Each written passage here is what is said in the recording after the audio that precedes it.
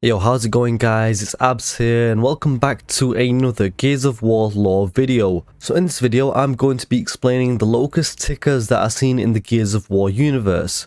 So as always, if you are new to the channel, be sure to subscribe and turn on all post notifications so you don't miss another lore video, as there are hours of lore content on my channel, so you don't want to miss that. But yeah, without further ado, let's dive straight into it. So the Locust tickers were creatures that were found in the Hollow on Serra. that the Locust used as a mobile landmine by strapping Imulsion tanks onto them. And the Hollow was an underground tunnel network beneath the surface of Serra that was home to indigenous, subterranean creatures as well as the Locust Horde. Located in the crust of Serra, the Hollow is separated between the inner Hollow and the outer Hollow. So hollow creatures like the corpses, the krill, and of course in today's video, the tickers, all lived in the Hollow on Serra. So the tickers, they were named after the ticking sound they make while scurrying across the battlefield. They are small creatures that somewhat resemble a cross between a rodent and a reptile.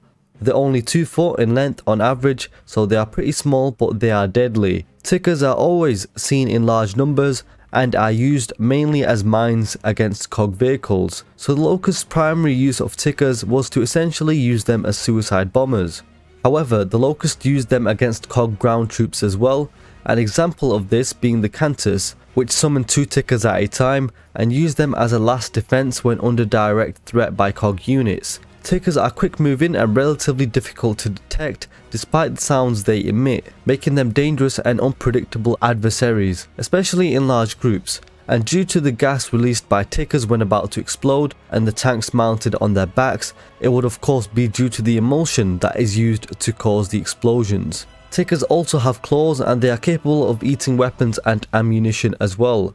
Tickers also appear to have no eyes, and this could be because they live in dark caves. In the real world, cave creatures have also evolved like this, and this would explain the ticking noise they make, which is similar to how bats see in the dark by detecting objects using sound. Alternatively, it could just be their teeth clicking away given their jittery behaviour.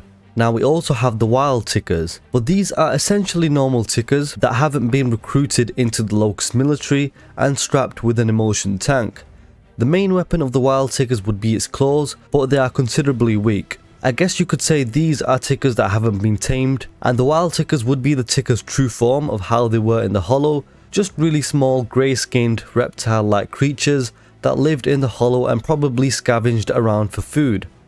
The Savage Locust also had a ticker assembly line where they would attach tickers to a moving rail and strapping them with Imulsion tanks. Many tickers were also seen in cages, so the Locust didn't exactly treat the tickers well, so I kind of feel bad for the little guys in a way, because they were just living their life in the Hollow, doing their thing, and Locust just took them and recruited them into their military, so I kind of feel bad for them in a way. And there was also a cutscene where there was a group of Savage Locust that were watching a ticker pit fight, so I guess tickers were also used for entertainment purposes for the Locust Horde as well. But there you have it guys, there's the Locust tickers in the Gears of War universe explained. So if you did enjoy this video, be sure to drop a like and comment down below what do you think of the Locust tickers and what do you think of the Gears of War lore videos that I've been creating at the moment. And subscribe if you're new to the channel so you don't miss another lore video. And be sure to check out my lore binge watch playlist where there's hours of lore content on there for you to watch. And I hope you guys have a great day and I will catch you next time.